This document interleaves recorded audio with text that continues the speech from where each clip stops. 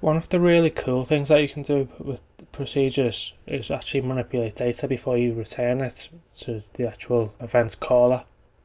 So you can have a layer between the actual data and the data being shown where you could actually change the data entirely, and that's what we're going to look at now.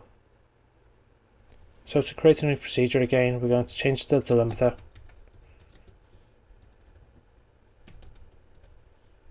and then we're going to create our new procedure.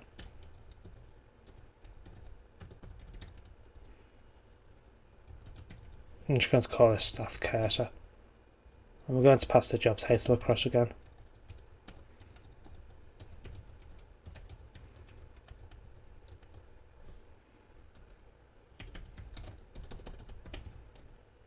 So the first thing we're going to do is we're going to create two temporary variables.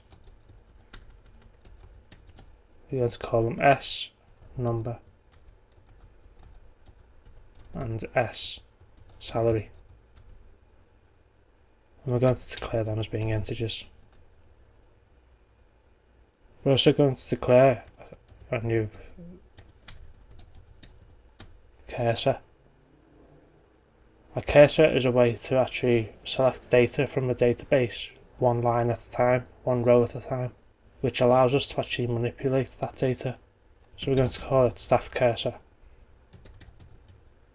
which is a cursor, and you type 4, which then allows you to actually write the commands that you're going to do. So this is almost a variable within our procedure which we're using to actually call the function for us to call the actual select statement. We're just going to select staff number and salary from. I'm going to put the restaurant name in there just for completeness, just so that there's no ambiguity at all as to where this actual staff table is.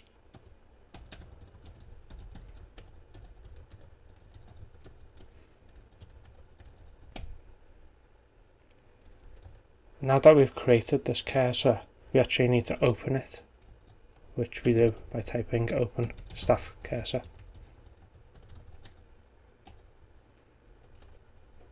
And whenever we open a cursor, we also need to specifically close the cursor as well. If you don't do this, MySQL will basically just wait until it receives this close command, which can be indefinitely, which can obviously affect the performance of your MySQL database if it's waiting for something which it's never going to receive. The next thing we're going to do is we're going to loop, and we're going to fetch the staff cursor into the S no and the S sal fields. So what that's going to do is it's going to loop through each individual instance of the actual returned data from this select statement, and it's going to on each occasion put the two fields into these two fields for us. And from here we can do anything we want. We can obviously change the numbers, we can amend them, we can, as I say, do anything with them. We also need to end that loop.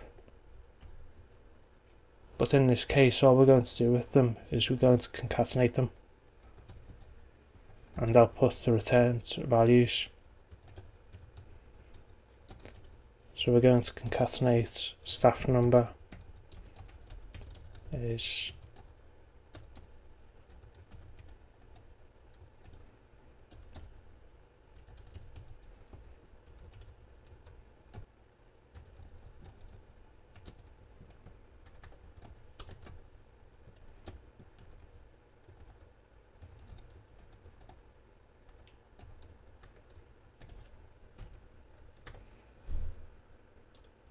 and so what we're going to do now is just run this procedure to store it into our database and then comment it out so that we can actually run it.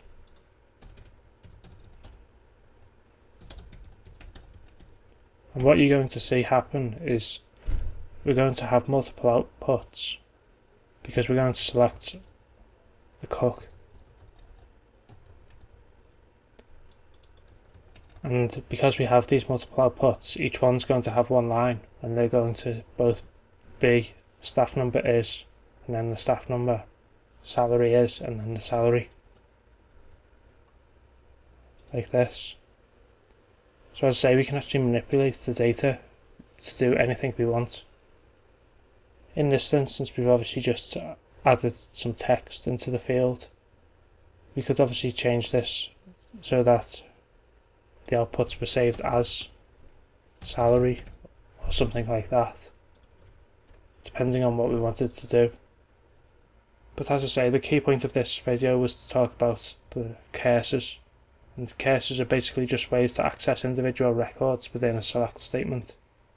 And we do this with a fetch command instead of select. And the syntax is very similar to any other named object within a SQL database. It's just declare instead of create. Staff cursor, which is just the name of the cursor. Cursor, which is the type of the object. And then for, which is just saying everything after this point is considered part of this cursor.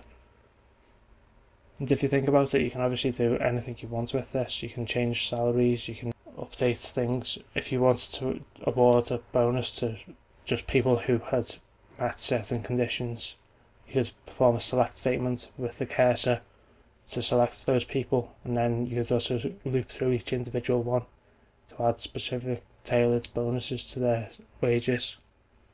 The possibilities are endless.